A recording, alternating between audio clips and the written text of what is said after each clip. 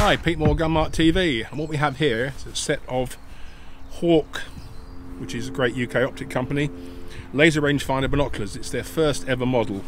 It's the Frontier LRF, and it comes in a choice of 8x42 and 10x42 magnification. These are the 8x42s. They're slightly more compact and they weigh 35 ounces, where the 42s weigh 37 ounces. Not a lot in it really. See, it's all rubber armour, green rubber armour, all very European, very nice. This is your main focus wheel here. Here you have the battery compartment, and it comes with captured rear lens covers and again captured front lens covers. These are really good because you just flip them on, you don't lose them. They're a really brilliant idea. These are twist up and twist down eye caps, so it suits people with glasses, without glasses. And these are what they call diopters. This right hand diopter focuses the OLED display, and the left hand focuses the barrel.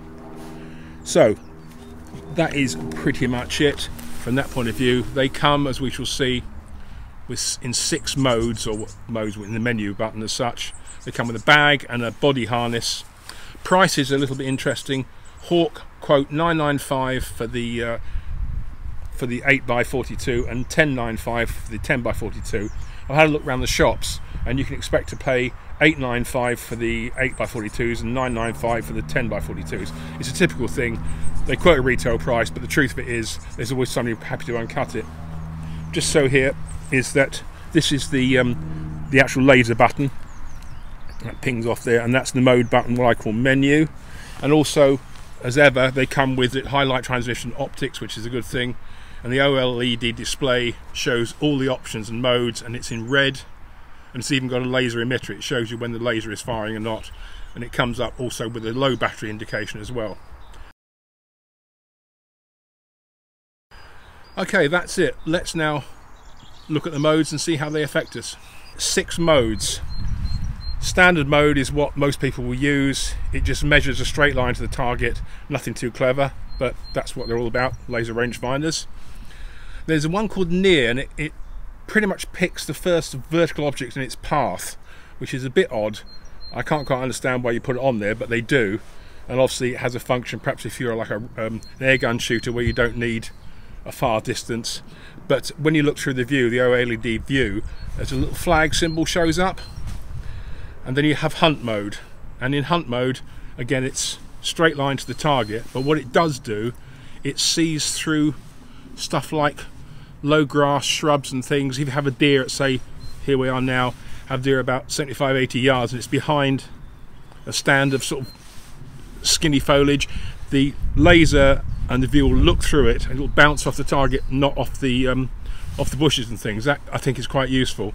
Another good thing is rain mode, which is something that Bushnell invented a long time ago for early laser rangefinders. And what it does, it allows you to see through rain droplets, because sometimes if you're out hunting and it's raining and you've got a shot, you put your binos up and the rain gets in the way, and especially with a laser rangefinder, if it's raining too much, the beam will refract off the rain droplets. But it only works after 30 yards or so, or 30 meters. But it's a good idea. And then on the icon you get a cloud. Then you have what's called HD, horizontal distance, and this is the first of the angle settings.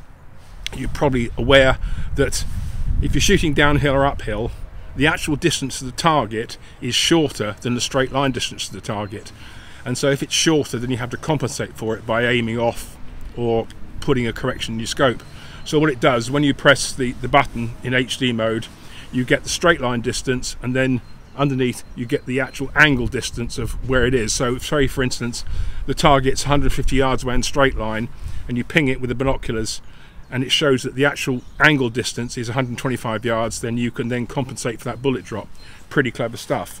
And that just has an HD symbol with like a little angle symbol again in the readout, so you know where you are.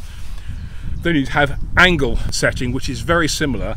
It gives you the horizontal distance as such, and then it doesn't give you the straight line distance in yards or meters. It gives it to you in an angle, because some people, for longer shots, they will work out the angle and do it that. There's 2 ways of actually adjusting for range on a down or uphill shot. Got 6 levels of brightness, again it's quite useful, and you can set the unit to yards or meters. Using it is dead easy really, it's quite simple. Use the mode to select, and once it's selected it's there, then press the button and it fires up the laser. When the laser fires up, there's like a little sort of starburst that appears around the aiming grid, you'll see in the picture I put in, which shows you it's a good shot in terms of the actual laser going and coming. Then of course you've got a low battery thing. So for the money, not bad. Bearing in mind if you're paying for European prices, so like Swarovski or Zeiss or that sort of thing, you could these days be paying $2,750, maybe $3,000. Great optics, a lot of money. Whereas this thing, under $1,000, and for hunting they'll do the business. The maximum range is quoted at 1,000 meters. Whether or not you get a ping at 1,000 meters is debatable, because with any laser rangefinder, the further you go out, the smaller the target is, and if the target is not reflective, then that will affect your actual readout. And I always recommend with this sort of thing, if you see a target, you ping it 2 or 3 times. If it goes like sort of 250, 275, 260, then one goes 400, then you know the 400 one's out the window because you haven't held the binoculars tight enough. But that sort of thing. There's also a scan function where you can, in any mode, you hold it down here, and as you move it'll pick up targets across, which again is quite useful. So what do I think? Overall, say price is good, got captive lens covers, which is nice. I found for me the focus wheel a little bit too far forward. I'm used to binos with the focus wheel back here. That's neither here nor there, you get used to it. This is the battery compartment as seen before, and it is, this bit unscrews, but it's very, very stiff. I don't think it's in this set of binoculars, but it's not very easy. You'd have to get something like a tiny pair of pliers in there so you just lever it open, which is just a bit awkward. It comes in a nice padded carry sack, which is good because it protects them, and you can put a neck strap on, but it also comes with a harness which basically allows you to wear the binos on your chest in the bag. I can see why it's a clever idea because they're right up here where you need them, but I found them awkward to get out and in fact slow when they're just having slung around your neck. But again, it's entirely up to you if they do it. And so overall, you know, no real complaints, and I like laser rangefinder binos and binoculars. I started using them probably 25 years ago, and I wouldn't be without them on the hunt.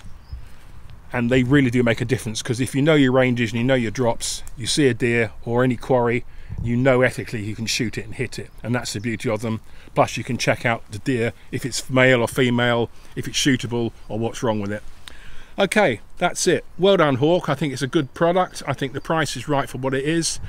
And so if you like that, tell your friends, comment, support the website.